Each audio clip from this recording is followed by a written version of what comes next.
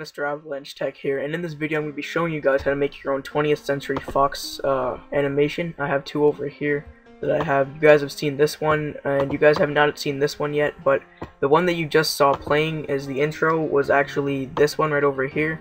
I just took it, edited a little bit using Windows Movie Maker, and then used the rest on Camtasia, which I'm using right over here.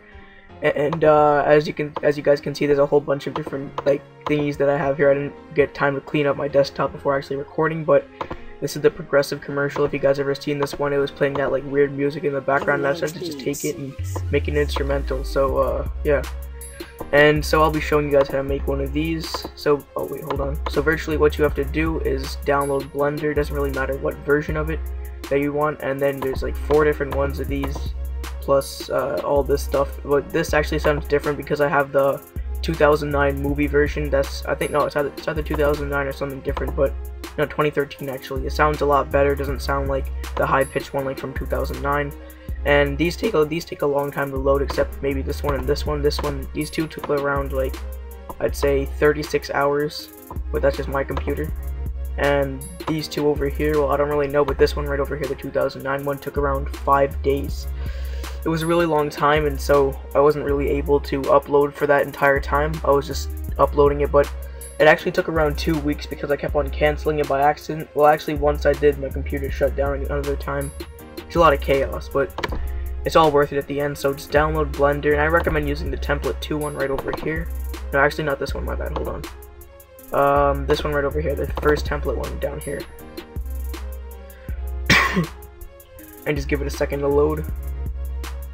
And so here it is right over here, you guys can see it, and if I will just play it right over here, this is what it's going to look like. These are lights right over here. This is another light. The sky won't look like this. It's going to be like an orangish color, I think. I don't really remember. Other light. And this is the entire thing. So I'm just going to pause it. And so to edit it, all you're going to have to do is go over here, right click it, click tab, and then you can change the text to whatever you want. So I'm just going to write, not even that, Mr. And as you guys can see, it looks really, really big. I'm just going to take out the TH real quick.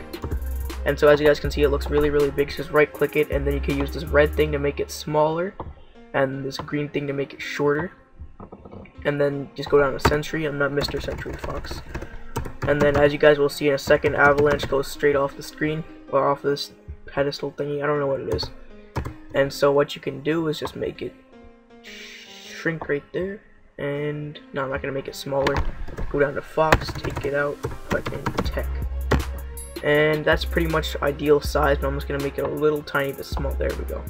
So now we have the entire animation. So if I click this right over here, or just even go back, it's fully changed to my name, as you guys can perfectly see. And if you want to remove anything, you can just click on one of these, and you can either make it shorter, or you can just completely remove it, or make it a whole bit longer. And I'm just gonna put it right back over here, it doesn't really matter. And that's pretty much how you do it. So once you're done with that, you can just go over to render, and then render animation, but I'm not gonna do that because it's gonna save over the file that I have in here, and I don't want to have to do that. So that's pretty much how you do that. You can just render the image, do whatever you want with it. And so that's pretty much how you guys would make a Blender render animation. And you can make your own 20th Century Fox logo. And yeah, that's pretty much how you do it. So leave a like if this helped you. I will leave the link in the description to download all this stuff. And it will be by some guy named Ballyweg. He's a really good guy. He makes all sorts of different animations using Blender, including the Universal logo, the MGM one, all sorts of other stuff. So leave a like if this helped you, comment, subscribe if you're having any problems, and all the problems that you have, it could be found right over here.